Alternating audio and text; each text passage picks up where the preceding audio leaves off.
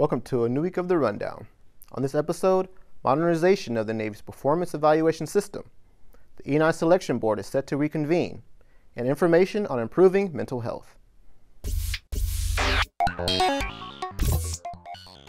Last week, CNP announced that the Navy is moving forward in its efforts to modernize our performance evaluation system to provide more meaningful, frequent, and useful feedback to sailors, and to more objectively measure sailors' performance. Additionally, CNP highlighted that we want to objectively measure sailors' performance and also remove artificialities in our current system, such as tendencies of reporting seniors to rate individuals by seniority rather than talent.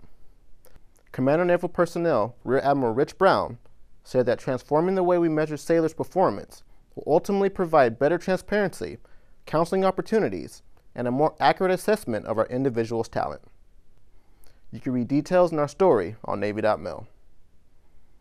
The fiscal year 18 E9 Selection Board is scheduled to reconvene July 24th. All candidates eligible at the time of the original board suspension are still eligible. Board-eligible senior chiefs with a higher tenure between 1 July and 30 November may request a waiver to remain board-eligible.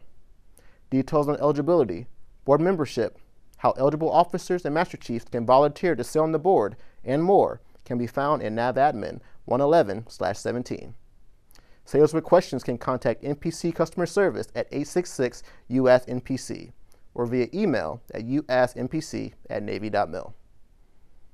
Finally, Naval Hospital Jacksonville released a story that discusses facts surrounding mental health. Around 21% of active duty sailors were diagnosed with a mental health disorder in 2015. Sailors can help improve their mental health by maintaining healthy sleeping, eating, and exercise habits. The story also explains how to spot symptoms of mental health distress and the importance of a support system to help deal with stressors. Sailors can receive 24/7 confidential support from the Military Crisis Line. Read our story on Navy.mil for more information and additional links. That's all for this week. For any questions, you can send us a message at usnpeople.fct@navy.mil. For the Chief Naval Personnel, I'm MC2 LJ Burleson. Thanks for watching.